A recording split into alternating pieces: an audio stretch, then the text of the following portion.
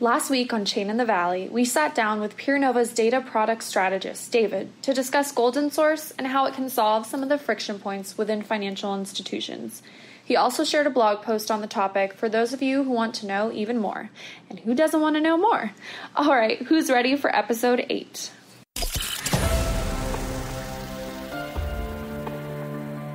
You are listening to PeerNova's Chain in the Valley, where we discuss all things blockchain and DLT over our morning coffee.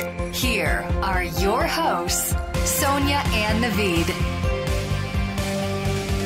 So today we have a very special guest on the show, Miss Perianne Boring from the Chamber of Digital Commerce.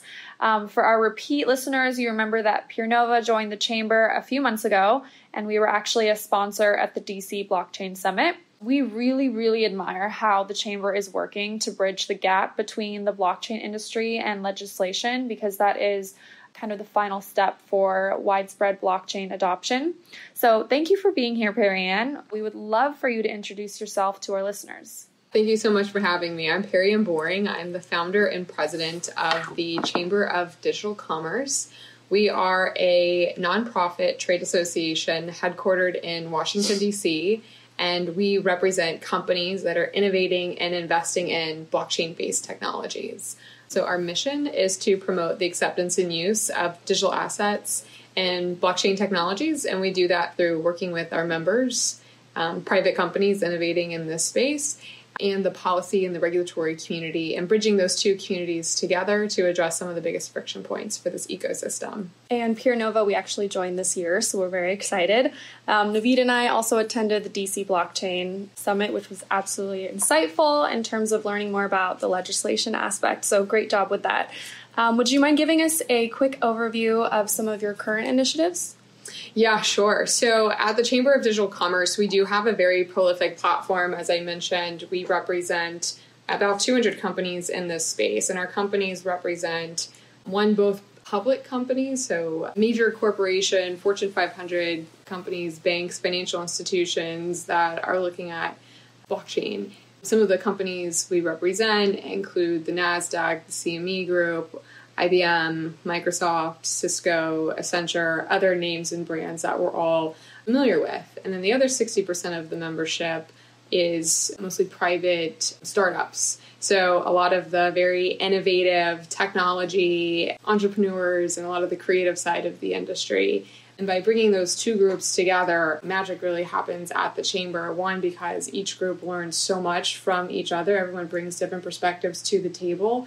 But also, as I mentioned, a big part of what we do is working with the policy community. And this technology very much impacts, many applications are within the financial services industry. And as someone who used to work on Capitol Hill on financial services policies, it is really important that if you are either trying to change the laws or update the laws or having issues with the laws, it's really important that you have the incumbents' perspective, because they do have a very large say in the regulations around them. So our platform brings those groups together, and we've been very effective in our advocacy work.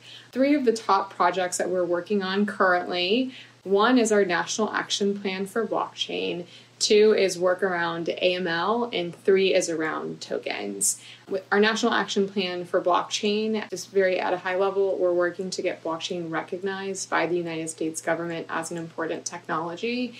And we have called on the U.S. government to put together a national strategy for how we're going to embrace this technology in the United States of America. 2, on AML, anti-money laundering regulations. There are many efforts underway to update and modernize the Bank Secrets Act and global anti-money laundering laws, both with FinCEN, OFAC, and the FATF internationally. So we've been very engaged with all of those bodies to make sure that all of our members, those who are in this space, truly understand what's happening to ensure everyone can always be compliant, and that also the regulators have a deep understanding of how this technology works to ensure the laws and the regulations take into account the unique attributes of blockchain technology. And then 3, on tokens. So tokenized networks are a very big part of the blockchain ecosystem. And there's a lot of debate and legal questioning around how mostly the securities laws are going to be applied into this ecosystem. So we have a very prolific body of work with the SEC and the CFTC to help companies and policymakers navigate those specific issues. So I want to ask a quick follow-up question. You mentioned that you are working to have the U.S. government recognize blockchain as very important technology. Why is that important? So in the United States, and the Chamber, we were established about 5 years ago, and we've just learned so much, and we've met with so many different stakeholders throughout the policy community, and just taking a step back and looking at where we are and the work that we've accomplished over the years. We are in a very complex regulatory environment. Just to kind of walk you through just quickly what I mean by that, at the SEC, I mentioned within securities laws, the SEC is looking to define tokens as securities and applying the securities laws to this space. If you go over to the Treasury Department, FinCEN is regulating the same technology as a currency. IRS, which is also part of the Treasury Department, has said convertible virtual currencies will be taxed as property. So these tokens are subject to capital gains and losses.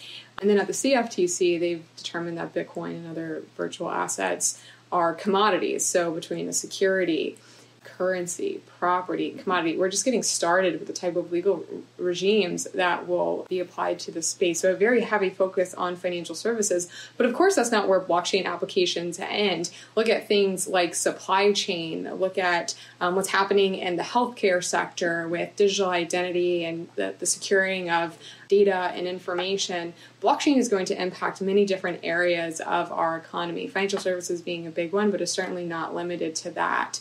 In addition, if you look at the activities coming out of Washington, the majority of them are all focused on enforcement. It's all very negative. Mm-hmm.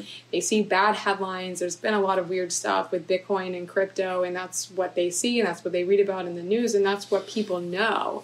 And the activities and the focus are very much go after the bad actors and get rid of them and shut them down. Mm-hmm. Enforcement is an important part of having a rule of law and having healthy markets. I'm not saying that shouldn't happen. What we're advocating for is the other half of the conversation, which is currently absent in Washington today. Any activity that's happening in Washington, we first and foremost want the focus to be on, we want this technology to thrive here, because we do believe blockchain is going to add trillions of dollars worth of new economic activity to the global economy, and we want to make sure those benefits are realized in the United States. Many developed nations around the world are taking proactive steps to create an inviting environment for businesses to innovate on this technology in their jurisdictions, and right now, the United States is very far behind. So our National Action Plan for Blockchain, which we propose, calls on two things. It's one, we want a clear statement of support from the United States government that says blockchain is an important technology. And two, we want the government to have a plan on how we're going to meaningfully address the growth of this technology. And we believe the time is now, because we are falling behind. The current landscape is complicated, and it's also focused on negativity, and we want to refocus that on the positive aspect. I think that's a great point. I think in general we see a lot of news that's sensationalized for the wrong reasons. Obviously, as you mentioned, I think ICOs typically have a sort of maybe a scammy sort of inclination to them to some extent. Of course, that's perception, but that doesn't mean that everybody is a bad actor. I think it's also very, very important from our perspective. We don't have a coin, we don't deal with coins, but at the same time, like yourself, we believe technology has a lot of value that can bring into the conversation, and of course in our particular area of use cases. But I really do appreciate that. Yeah, and before it was ICOs, in earlier days, it was all around Bitcoin, and you saw the Silk Road incident where people were buying illegal drugs with Bitcoin, and even today with Bitcoin being the currency of choice for ransomware. So there is criminal activity associated with this technology, but criminals abuse every technology. Right. But it's also important that we're highlighting and focused on the potential that blockchain technology can bring to the markets. And partnering with other companies, names and brands that regulators trust, the IBMs of the world, the Microsofts of the world, the Ciscos of the world, who have also spent a significant amount of resources building out this technology in their own way, and making sure that Washington understands that some of the biggest companies in the United States of America, this is a part of their strategic plans.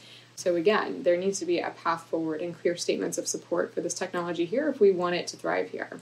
I'm going to ask a quick question about what you think is the sort of the main impediment to blockchain adoption as a whole. It's important to me because in the last 4 or 5 years here at PeerNova, to me, the number one problem has always been around misinformation. However, going back to what we just discussed, I think people are still confusing Bitcoin with blockchain and things like that. So sometimes it's that fundamental that, there's, again, when you begin from that point of view that you're not entirely sure which one is which, and you can imagine how everything sort of gets bucketized into bad news, perhaps, or something along those lines. What do you think is the most important reason why we haven't perhaps seen as much adoption as we could have? Of course, it's an emerging technology. We know it's going to take some time, but what in your mind is the number one reason, perhaps? It's always people that are the problem, right? As someone that's been in the space for some time, there's very strong personalities, and in some areas of the ecosystem, you do have hyper competition where people are just really focused on getting to market first and plowing down whatever gets in the way. Where we are today in the blockchain ecosystem, we're in very nascent stages of building out technology and this ecosystem. And right now is the time to work together because the challenges in front of us, from addressing the misinformation, from educating the regulators, financial institutions, the public about what this technology is, about what it's not, that's a massive effort within itself. The regulatory challenges that we face, these are all issues that impact everybody. And it's important that companies and the people in this ecosystem are working together to address them as a community. And once we have some basic infrastructure laid, the roads, the bridges, the tunnels, then we'll be off the races and it will be a more appropriate time to compete for market share. But if the ecosystem is not even, some of the basics aren't formed, we're only hurting ourselves by competing with one another, which is why I felt very strongly about forming the Chamber of Digital Commerce, because it allowed for a neutral platform. And again, we're a nonprofit, so myself and my team, we do not have equity in any of the companies in this space. We don't serve on the boards of any of the companies in this space. We are a neutral third party, and we allow for many different companies, large and small, to come together to share their friction points and then create a unified voice and a strategy to address those issues. And a lot of that is public policy focused because that's where some of the biggest friction points are. But we do work on other business related issues like education, working on things like smart contracts adoption, standards, guidelines, best practices for some of the basic areas in this space. And we've made a lot of progress, but we still have a lot of work to do. And I still feel very strongly that it's important that we have a community because we will be much stronger addressing these issues together. Absolutely. So looking forward, what does the Chamber hope to achieve within the next 18 months? Well, we have a very aggressive agenda ahead. As you mentioned, PeerNova has participated in our DC Blockchain Summit in the past. This July is our 5-year anniversary. It's really hard to believe that we're already 5 years old. I feel so old in this space. So we will be celebrating our 5-year anniversary in July. And around our anniversary, we're hosting Congressional Blockchain Education Day. This is actually the third time that we've hosted this event. We host it every other year. And our goal there is to bring broader recognition and acknowledgement to blockchain in the halls of Congress. Congress continues to be one of the most difficult bodies to educate because, one, there's 535 members of Congress, and two, each one of those members, they oversee huge portfolios of issues. And so it's difficult to get an extended amount of time with them, and you really have to put forward some type of personal reason to get them interested in this space for them to do their own studying to become advocates. So on Congressional Blockchain Education Day, we're inviting all of our members to come to Capitol Hill. We are going to meet with as many members of Congress as possible on that day, make sure all of our businesses, our companies, our members meet with their member of Congress, share with them what they're doing in their home district, so there's a home tie to that member of Congress. And then we'll be promoting and asking the members to, one, join the Congressional Blockchain Caucus, which is our group of advocates on Capitol Hill. And two, we'll be talking and promoting the National Action Plan for Blockchain. So success for us this summer will be to have a strong advocacy event on Capitol Hill. We do invite all of our members to join us on that day, and we'll be celebrating our 5-year anniversary around that. And then we'll see where that takes us, and we'll see what doors that opens for us. And my bet is that we will see a very significant movement in making the National Action Plan a reality. Perianne, congratulations on all your success with the Chamber. And Sonia mentioned, we're very, very excited to be a part of this organization. I couldn't agree with you more that so much education is needed. And, this podcast is an example of something that we're putting our resources into in order to make sure that the correct information at least is out there. But like you said, it's going to take some time. And I think, members of Congress that you mentioned, I'm sure they have a lot of things on their plates. And this is probably something very small. But it is important to us that they get the correct information and they can make their decisions based on that. But thank you so much for taking the time to sit down with us today. Thank you. Thanks for being here. Thank you for having me. All right, episode 8 is a success. We are so thrilled to have gotten the opportunity to speak with Perianne today, and we're very excited to work more with the Chamber this year.